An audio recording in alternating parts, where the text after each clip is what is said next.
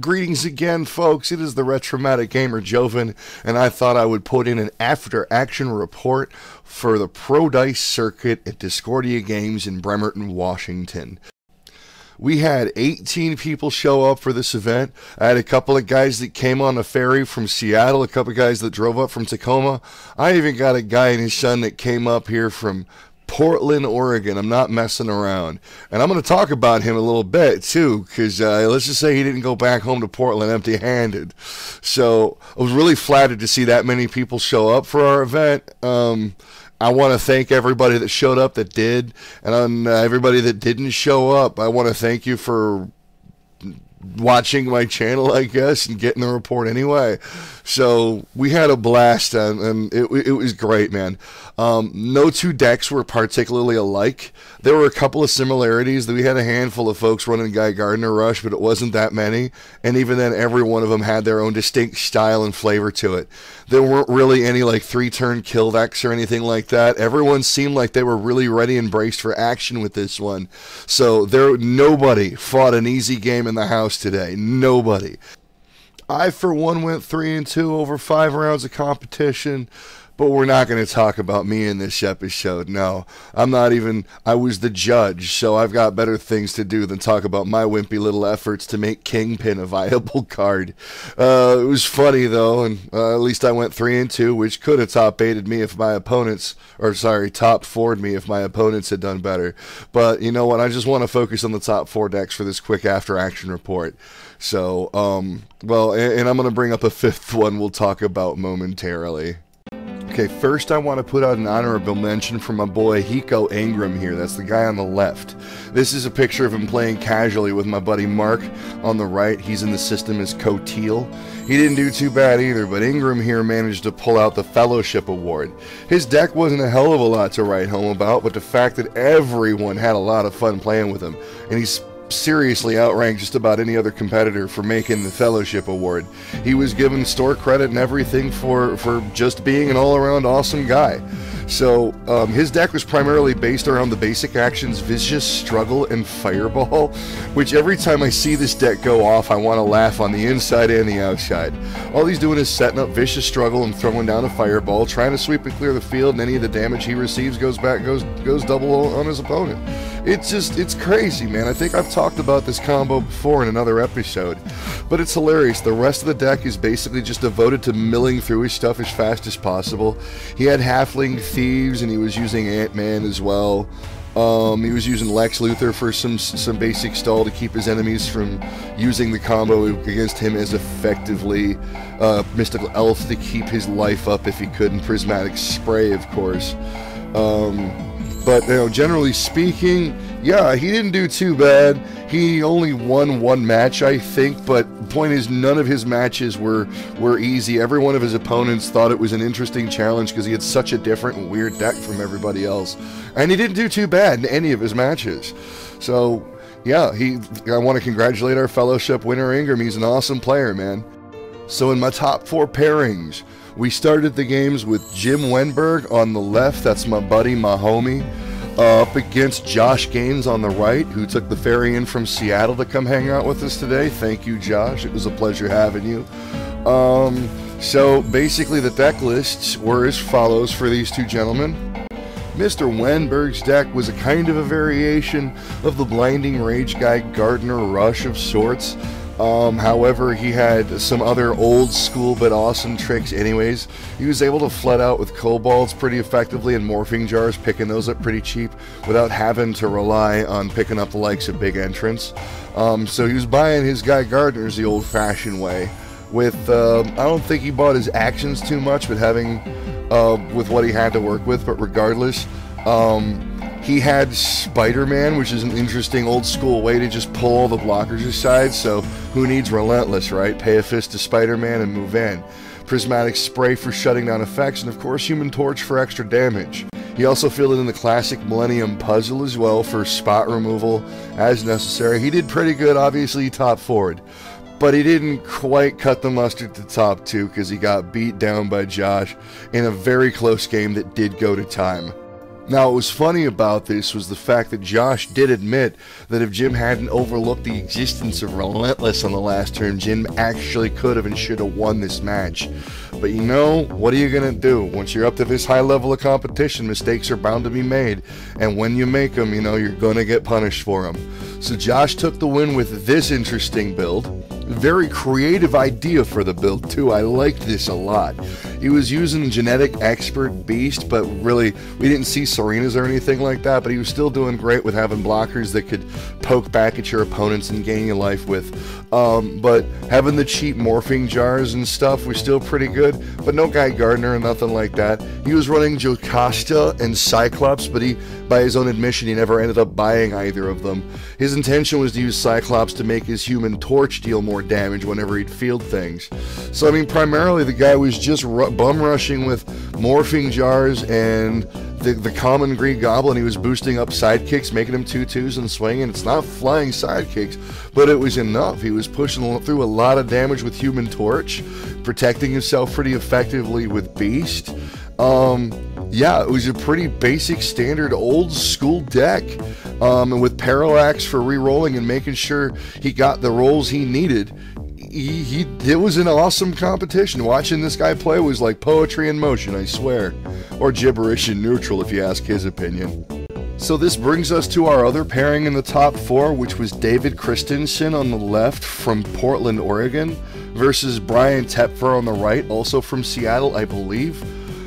Seattle or Tacoma, now it escapes me. Hopefully he'll chime in and correct me in the comments below or something like that and set me straight.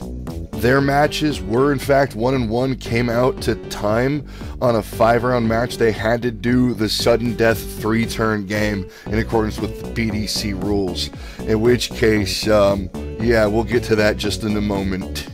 Brian's deck honestly looked to me like he'd pulled out every dirty trick humanly possible in the book and threw it in one playlist, because this deck was a nightmare. I faced him off in the rounds too, and yeah, I felt like I got robbed dealing with him. Not to say that he cheated or nothing like that. No, he earned the win, don't get me wrong. But it was awesome seeing this thing in motion. He had the Cassie Sandsmark Ring of Magnetism combo going. A lot of players had a really hard time getting anything to stick on him. He also had the ability to go Lantern Ring since he had a lot of fists and stuff like that. But I didn't see that come out in my game, and I don't think it really came out in a lot of his games either. But he was still able to rush with Kobolds, and he had that Iron Fist thing going too. So I know my Kingpin deck pretty much got shut down by this guy because of Iron Fist. And you know, a lot of Human Torches weren't able to hurt him much either if he was able to get Iron Fist out. Other than that, it's classic Hulk Green Goliath for board clearing, and he was able to push through with the occasional Guy Gardner as well. Same stuff. Why not run the biggest 2-cost guy there is if you're looking to stay aggressive, right? And of course he was running the Magic Missile Polymorph Classic combo, giving him a lot of options there for board control. So unfortunately it wasn't quite enough when dealing with his opponent, because after well over an hour of match time, including playing to 5 turns after their second game, and then having to play a 3-round sudden death match to declare the tie, the game did eventually go to David Christensen using the following deck, which is pretty much a variation of the Guy Gardner Rush deck that we already know and love, with a few of his own signatures on it. So he's running Constantine Hellblazer for board control, but he's still running that 1-2 punch combo of Miri Riem and Guy Gardner that we already know and love and hate, which gets a ton of dudes on the board swinging fast. And again, he's also using the new Black Widow, because she's damaged when she hits, and if you kill her, she's still damaged and it pushes hard. But instead of running like 2-cost mass characters, he decided to run Morphing Jars, because that way he's got the option to buy them for $1 even if he doesn't go with the big entrance, which he had. Red Dragon and Parallax and Professor X are all there for just ramp and control over his output. It's pretty apparent to anybody that knows what he's doing, what he was doing, and why. So bottom line, he was able to put a hell of a lot of pressure into the front line, swinging like crazy with the Guy Gardners, and he didn't have a lot to fear in defense. So, I mean, all he had to do was keep his opponents on the defenses, and he was able to rack in the kills. And I'll be honest with you, he didn't take a loss all day.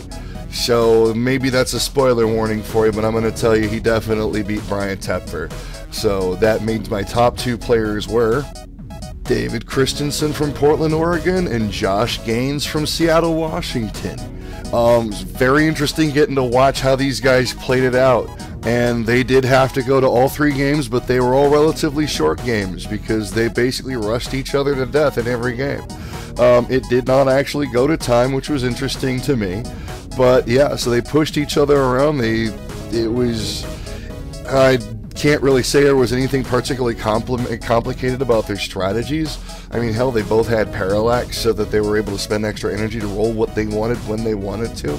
So, I mean, it just came down to the fact that David Christensen simply was better at putting more dudes up in Brian's face in the last round. So that's all there was to it.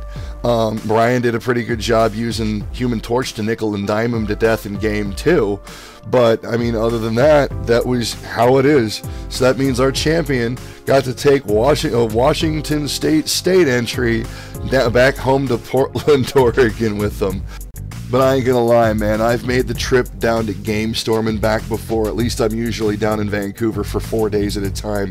We're talking about, what, 3.5 to 4 hours of driving that this guy made one way. This guy drove for 8 hours.